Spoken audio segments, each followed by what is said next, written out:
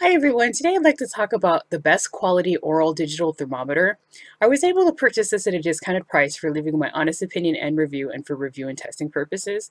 This is a nice little compact thermometer. It's very easy to read and I thought it was fairly accurate. I haven't been feeling very well lately, so I think it really did take my temperature accurately. So as you can see, it arrives in the little box, and this was just kind of an overview of the box. And the actual thermometer includes a plastic storage case so you can see it and instructions. The instructions are very helpful, and they kind of walk you through how to use the thermometer. According to the manufacturer, you can use the thermometer as an oral thermometer for under the arm or rectally, and it has a flexible tip, and it also has the actual thermometer end, I think, is waterproof. So this was, again, just to show you the overview of the thermometer and the little plastic storage case that it comes in.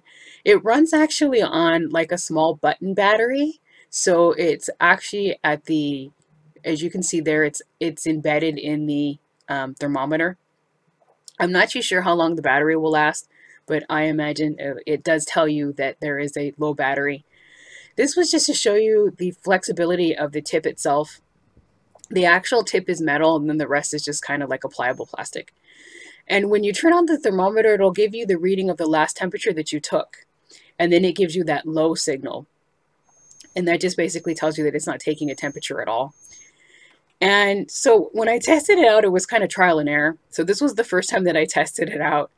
And it is a little different because you turn it on, and if you don't put it in your mouth quick enough, or as you can see here, I either didn't read the directions properly, it'll give you the low reading. So I turned it off, and then I tried again. According to the directions, you're supposed to put it towards the back of your mouth, and it does read quickly, and I thought it was pretty accurate.